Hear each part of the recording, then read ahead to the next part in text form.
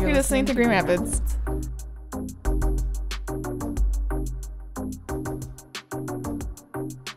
So, Erica, are you ready to do some introductions? I am. I'm so ready for this. The other day I wasn't, and now I'm like, let's do this. Yeah. Okay, cool. Hey, my name's Nancy. And I am Erica. We are your hosts and climate justice organizers.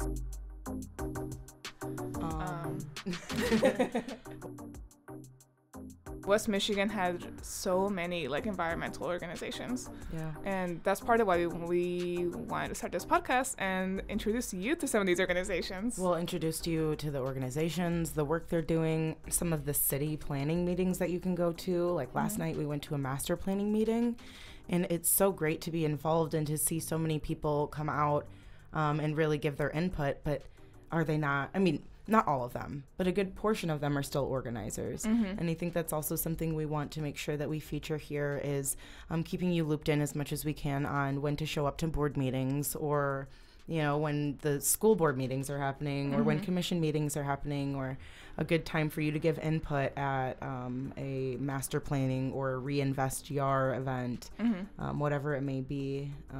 I think that's important because I didn't really know about that stuff before I started working. I had no idea. Yeah, I had no idea I could just go up to commissioner meetings and just tell them what I want as a citizen. That was so wild to me. Yeah.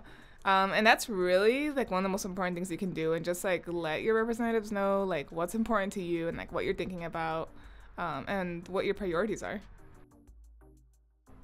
I think that is probably how we both got to this point. Yeah. It wasn't I woke up one day and I was like, I'm going to save the planet. I mean, yes, some days I wake up I'm going to save the planet. But I think we slowly started to get into this because we started to realize one straw equals 8 million straws. Times the city's population Totally. equals millions of straws. And so although my one straw is not going to save the planet, avoiding that on a daily basis can definitely make a large impact. Yeah, but let's say I do it, Erica does it, and you do it, then, that spreads. It's just who is in that environmental scene is what's kind of changing right now, I think. I mean, more people who look like us, but I just think the climate's kind of trending as well. And so a lot of work is being woven into it, climate-based, environmental-based.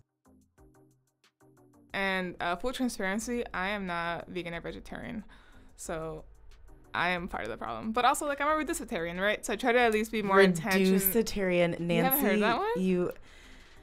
If you need a term, ask Nancy. You can find her email address on our website. She's got them all. I've never heard of that, and I love it. Yeah. So reducitarian is someone who just consumes less meat. Wow.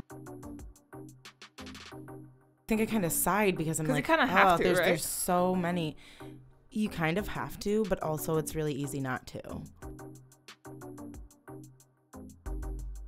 I'm very excited about a journey with you. Thank you for listening to Green Rapids. Peace.